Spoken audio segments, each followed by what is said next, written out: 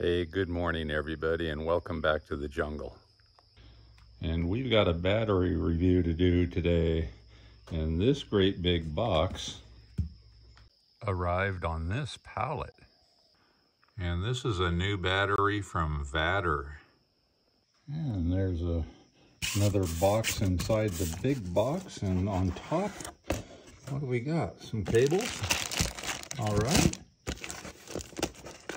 Looks like the warranty policy, instruction booklet, and a couple of mounting plates. User's manual for a 51.2 volt 100 amp hour lithium iron phosphate battery. Okay, there's our first peek at it. Obviously packed in there, very nice, high density foam, all sides at top and bottom. And we'll go through this user's manual in a little bit, but it's got low temp cutoff protection, charging or discharging.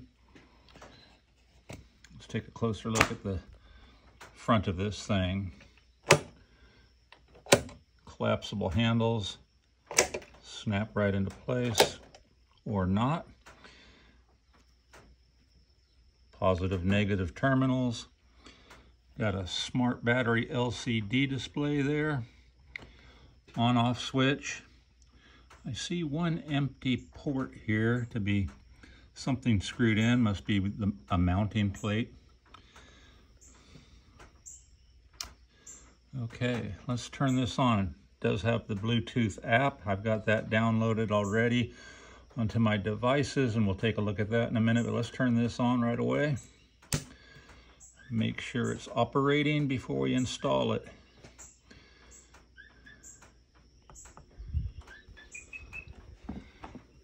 Screen kicks on, 53% full on arrival. That's about normal. 52.77 voltage. In the app, I did set my temperature for Fahrenheit, which is 78.2 degrees right now. And time to empty the battery. Okay, that'll probably change after we get it tied up. Let's go to page 2. You just press it a second time. It's got 3 pages. We're on page 1. Page 2. Discharge on and off. They're both, or discharge and charge, both on. 100 amp hours. It has had 1 cycle. I assume that was in testing before shipping. Yeah, status is normal. Let's go to page 3. We should see all of the cells pop up. And there we go, all 16 cells. You can see the voltage of all of those. That's a nice feature. 3.29 every cell. Yeah, just got one at 3.3. Bouncing around a little bit, but yeah, they're all looking very well balanced. 3.29, good. Yeah, nice looking battery. I did look it up to see if there's any special configuration that this has to be in, you know, it had to be laying flat like in a server rack cabinet. It says any position is okay for this battery. So we're going to tie it in today. We're going to leave it in this position. It works well for what I want to tie up. And it did come with some various stickers if you're so inclined to put those on anything. And it does come with a 10-year warranty from the date of manufacturer. And on the flip side, you just put in your particulars there. And this comes in at 102.5 pounds, or 46.5 kilograms. Okay, so yeah, it's got some weight to it. There is nothing on the bottom.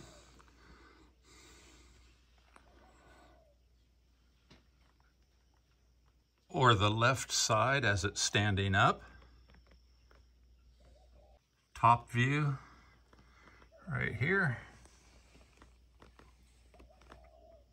And on the right side, you've got some contact information, QR code you can scan, and just a couple other precautions there. All right, since it's only 53% full, with the power on, of course, let's turn the power off and charge this thing up. So let's hook it up. We're going to use this Victron Energy Smart Solar Charge Controller, the MPPT 15035. Got 700 watts of solar tied up to this.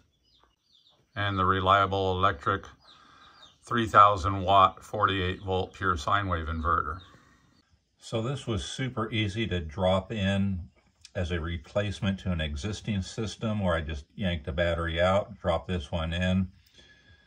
14 millimeter M8 terminal bolts, super easy. That's all I had to do is hook up the cables. And looking at the manual right now, the charging voltage they like between 56.8 volts and 58.4. So we're going to go ahead and use the lithium iron phosphate preset for a 48 volt battery with the Victron charge controller, which is 56.8. First thing I did for the charge controller is go in and change the name to 51.2 volt VATRER and verify that I've got it for 56.8, which you can see I do right there. 54 volt float. Okay, I like that. But just to make sure that I am everything up and operational, I'm going to turn the inverter on. It should be just fine. And it is now on. Doing fine. It's reading 53.5 volts and 53.02 on the display. So very, very close. Expect a little discrepancy between devices, but yeah, I like this interface here. This is pretty nice. So I'm not going to need this. Let's turn this back off. On its way to a full charge, which hopefully will be tomorrow. So looking back at the manual, just go over a couple of quick things. Of course, it's 51.2 volt, 100 amp hour, lithium iron phosphate, nominal voltage 51.2, charge voltage 58.4. There's the weight, which we covered, the energy 5,120 watt hours, so a lot of power in there. Max continuous charging current 100 amps. Same on the discharging current, 100 amps. Recommended charge current 20 amps. Okay. It actually says it likes a float charging voltage of 55.2. I'm going to leave it at 54 for now. Here's a little description of what you're looking at on that LCD screen on the front of the battery. And here's a look at the app that you can download onto your devices.